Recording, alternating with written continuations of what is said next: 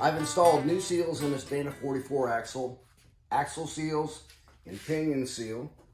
I use this PVC pipe that I modified to drive in the pinion seal, and this that I made with some parts laying around here to install the axle seals.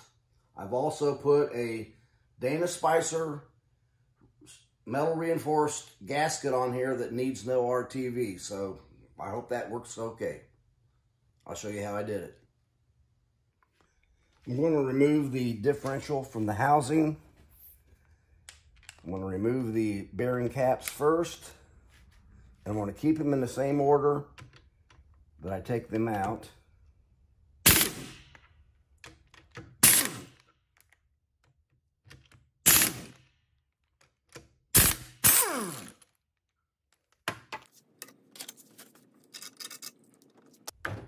Okay, it started moving. That is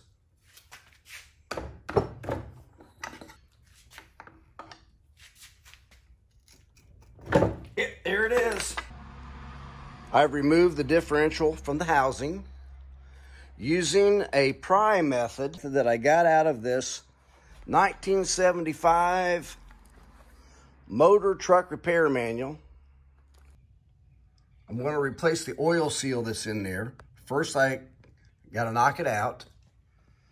I'm going to use this piece of PVC. All right, let's give this a shot.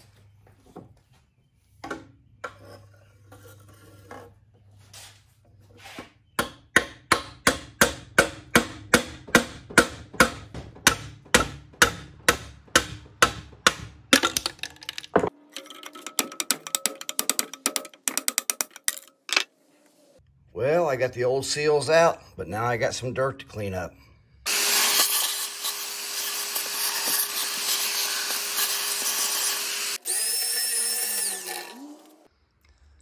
I made this tool with things I had laying around here. Just threaded rod, nuts, washers, some tubes. There's a 3/4 inch inner diameter tube inside here that fits right over that 3/4 inch rod. This is made to fit right inside that seal. Found one on Amazon for $34. It's probably easier just to buy the one on Amazon for $34. Get the seal set in there. Get this started. Swing it around.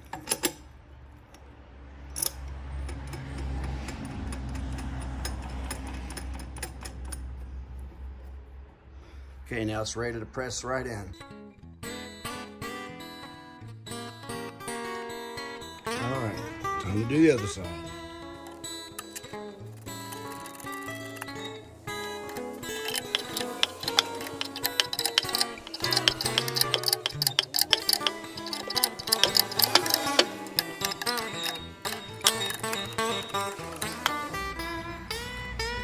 Kept everything in the same, oh!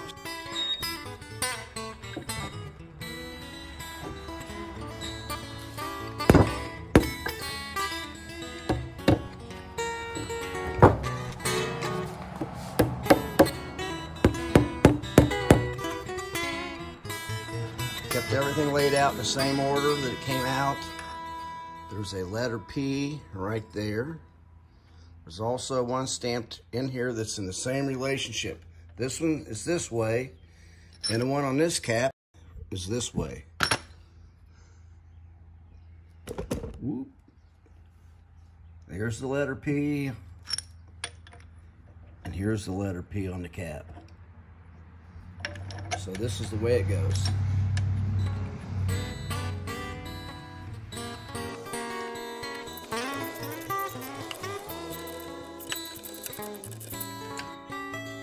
It'll have to be properly torqued. These cap bolts get tightened to between 45 and 65 foot-pounds. I'm gonna split the difference and do 55. That's 55 right there. Didn't take much. 60.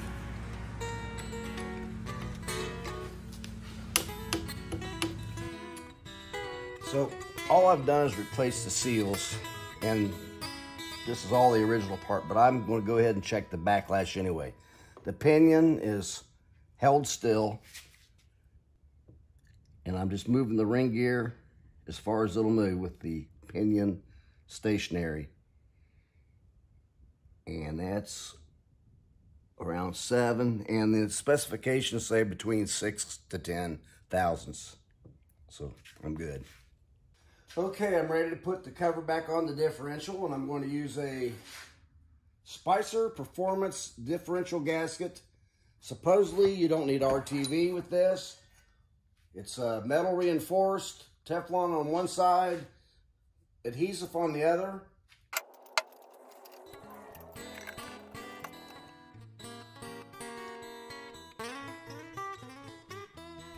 Okay, I'm going to tighten all the housing cover bolts.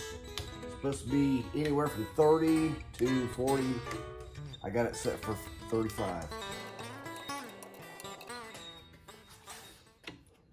Okay, I've made a device here to hold the flange still, and the wrench should fit through here. So I can get this nut undone because it's pretty tight. Yeah! All right. We got it moving.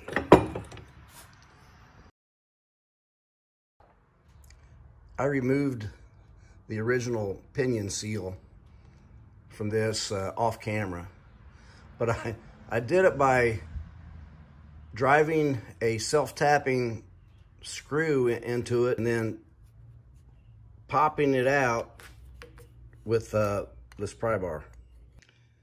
I had originally tried prying the seal out with this tool, but realized that it wasn't going to work that easily. We've got a new seal here. I painted the metal part so it doesn't rust. It's already loaded with grease. I'm going to put a bead of RTV in there, even though there's already a little bit of a bead right here. I'm going to add a little more and then drive this in. I've made a driver that fits right inside there. Let's see how it goes. Little RTV in there.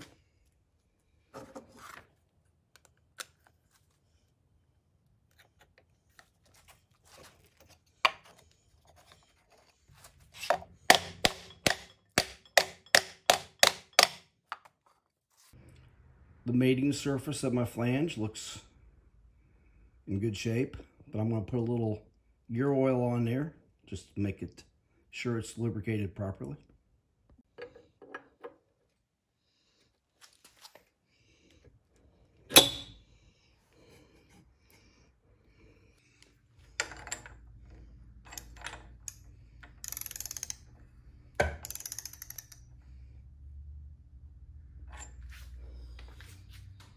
With my device on here to hold the pinion stationary, I'm going to tighten it to 220 foot-pounds.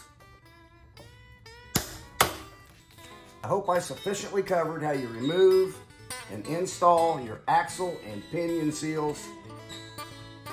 So be sure and like the video, subscribe, and share. Thank you.